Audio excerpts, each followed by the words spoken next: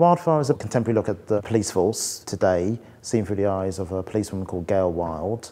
The play is about a policewoman who has just recently been transferred to the Met from an area outside London. It's a kind of journey of moral challenges. Her kind of sort of downfall is sort of metaphor for how the police sees itself, how they think the public sees them, and also ask questions of the public of what kind of a police force do we now want.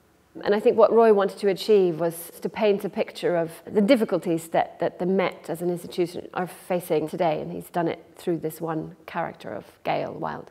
They don't write enough parts for women of this size and strength, so to be part of this at Hampstead Theatre is brilliant. Dramatically, be much more powerful seeing it from the point of view of a woman who I feel has probably got more to prove. It's a female's dream part to play. The writing is amazing, brilliant director and a great cast, so it's amazing to play.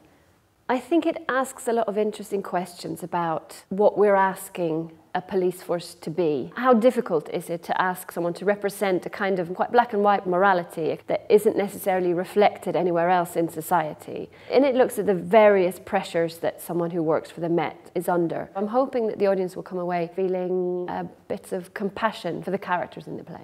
What kind of a police force do we want and how can we help them achieve that?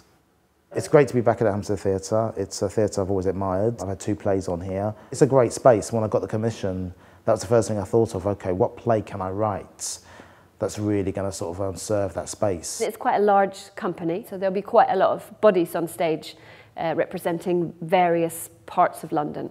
During rehearsals, that's the moment when you pass the script to the director, to the actors, to the designer, to everyone else who's going to bring your play to life, really. I think the role of the playwright, quite simply, is to tell a good story. At the end of the day, we're storytellers. Putting a play in front of an audience is always the best bit. It's the bit when you find out what it is you've actually made. I would love it if the audience did come away after this play asking us questions. Okay, what kind of a police force do we really want? It's going to be really thrilling to see how a live audience responds to it. So I'm really, really looking forward to that.